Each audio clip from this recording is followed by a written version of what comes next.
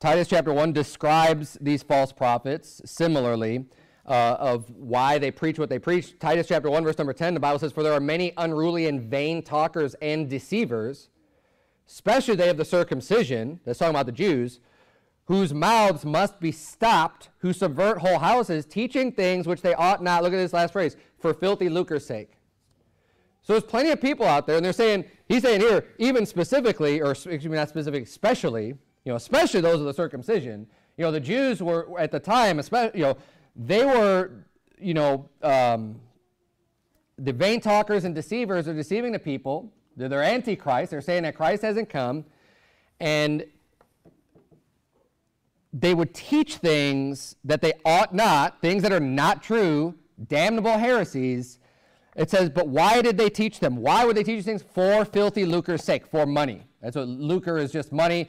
They would do it just for the money's sake, just because they want people to give them money. So we see here again another reference to these vain talkers and deceivers, people who are deceitful, just trying to say whatever they can for filthy lucre's sake. Again, they're making merchandise of the people. And this is why the Bible has the qualifications for a pastor, that they should not be greedy, right? They should not love money. They should not be greedy of filthy lucre.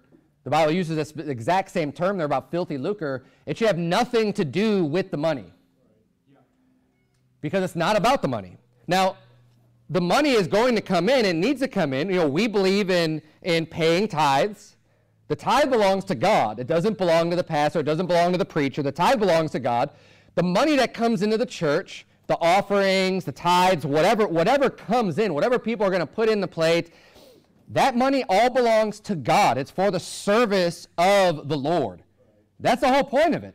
So you can't have somebody that's going to be managing things and running things here in the church who's going to want to have that money and be desirous and covetous of that money. Now, again, the Bible teaches that the laborer is worthy of his reward, that it's totally fine and acceptable and prudent and appropriate for people who are ministering in the Lord's house to be compensated, to be paid, to be able to be supplied and supported in the work that they're doing, as far as a carnal sense is. When it comes to the money, when it comes to being fed, when it comes to having a place to live, that stuff is totally appropriate to be taken care of, but that's not the purpose why you take the job of being a pastor. It's not like, oh man, I want this great paying job.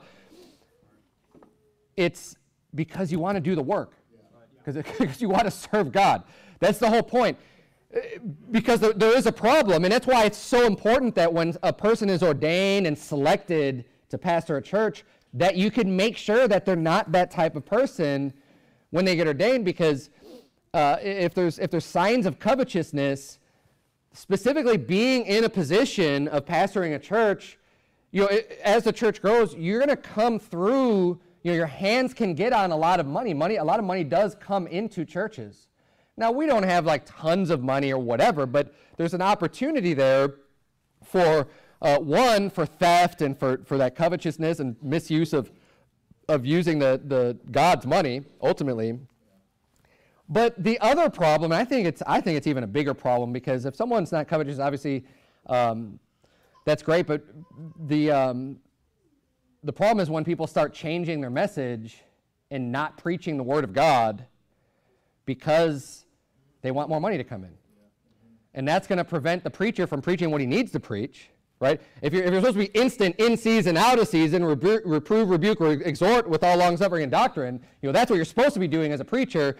But then you realize, well, wait, if I say this, these people might leave. This person might not come back to church.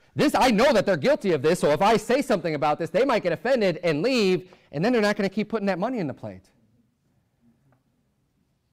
And unfortunately, pastors will put themselves in these situations without even realizing it when they go into debt as a church.